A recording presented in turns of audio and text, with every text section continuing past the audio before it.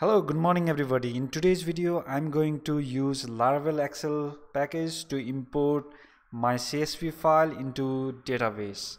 So I have a requirement to import this CSV file into a vendors table. So basically it is the list of all the vendors on the cafe.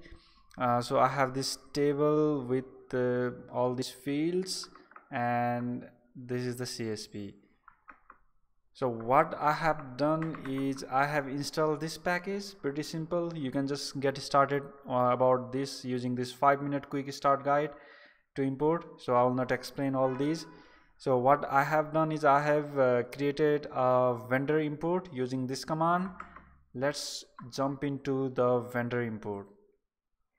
Alright, so I will explain what I've faced, what are the challenges that you might face, and what is the best practice to consider while importing the CSV into database. So this is the file that you get when you run that command. So you might get two modal and other things. So there are two contracts that you can implement. One is to modal and to collection. So to modal will directly create each entry using you have access to the each row of Excel in this modal method, and then you insert it inside using this allocate modal method.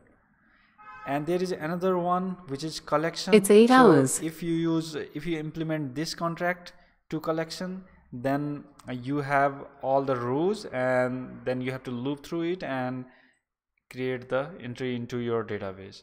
So for my use case, I'm using this collection methods. I will tell why, and let's get started. I will explain this. So after we use this collection, we must have to define this collection method, and we have each rows, and we create the vendor. So you access the data for the each headers in this CSV file using row and then name of header. So this package will automatically slugify this name. So if name is business name, then you can access using this. So in order to access with the header name, you have to implement this with heading row contract. Then you will be able to import it like that, use it like that. And next, I need to validate the mobile field. So in my CSV file, if you see, mobile fields contain this phone number is dash, sometimes number, sometimes spaces, and it's not good, sometimes this bracket. So what I want to import is only the numeric data, only the numbers I want to import. So I do numeric or nullable. So all the rules that you define here are the Laravel validation rules, and to use that you have to implement this with validation contract. They say it concerns contract, same thing.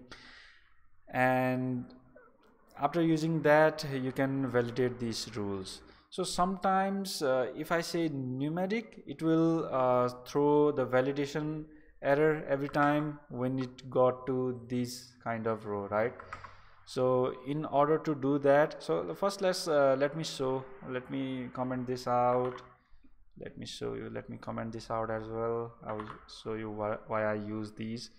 So now if we try to run this, so by the way, to run that, I have created a command on console, and I'm initializing class and just calling the import method with the CSV file that I stored inside the public folder.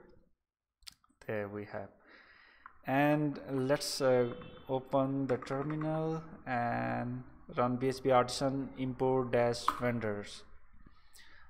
Sorry, we have to go inside that. Now let's run it. So starting import, and now we should get some validation error. There we go.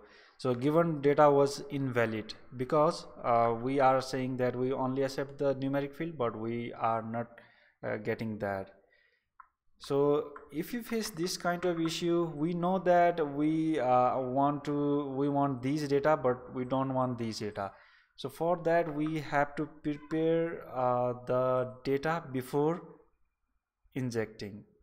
So in order to do that, this package give us this prepare for validation method that you can use to prepare the data before this package runs the validation check. So let's see. What I'm doing here is I'm just overwriting this data business phone number. So this data contains all the row data, and we are overwriting this and only accepting the numeric or numbers only and escaping everything else, and we have to return the data. So let's go ahead and do this. I will comment this out. So why I have done this is, if there is no business, so it will return empty string. If there is no numeric field for these, it will return empty string by escaping this. And if this is empty, then I'm making this null. So you cannot insert empty field there because I have also the unique constant in mobile field. So empty string is not unique, so nullable, we can insert null but not the empty string. All right, so this will prepare the data for validation, and it will just run. All right, now this time if we run, it will not throw the validation error. Let me show.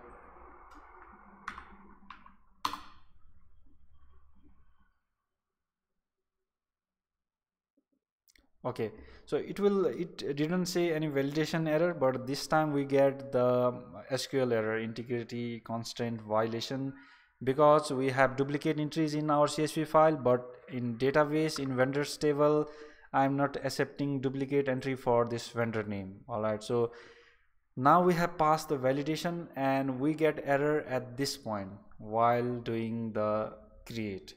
All right, so here you can just normally use all the try catch block that you usually use.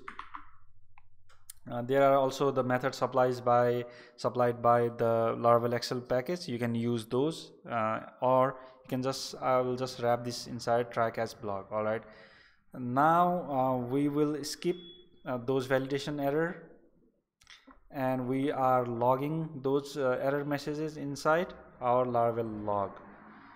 That way we just pass that and we will import the fields in our database. All right, so before doing that, let me explain one more thing.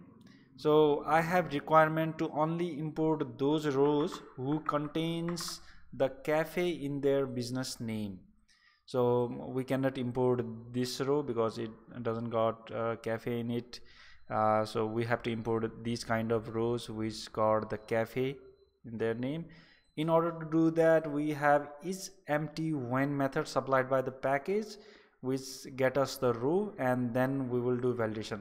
So if it returns true, then it is considered as empty, and then it will not sorry, inject it.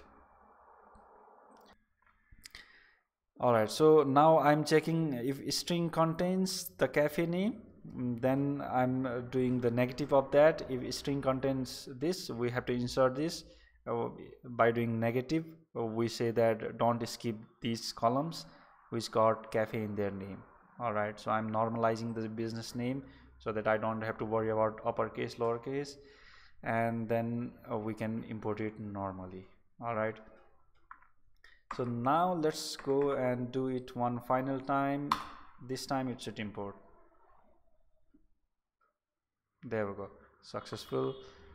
And if we see the vendors, there we go, we have all the columns with only cafe in their business name.